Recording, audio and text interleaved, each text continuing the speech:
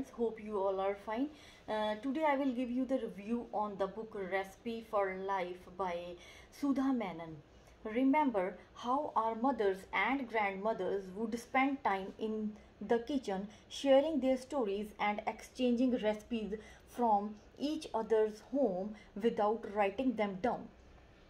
Between chopping, sorting, grinding, and frying a variety of ingredients and the aroma of home cooked food laid out on the dining table, families bonds that withstood the test of time. Now the connections we made through oral storytelling have disappeared because of rise of modern day nuclear families where children see their parents once in a couple of months.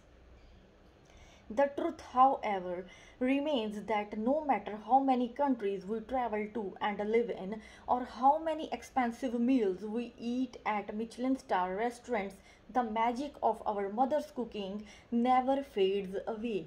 In Recipes for Life, Sudha Menon attempts to recreate those memories and the magic of the food we grew up with and cherish. The book is replicate with stories and recipes from the homes of some of India's much admired and accomplished people. Hope you will like the book. If you want to buy the book, link I have given in my description box.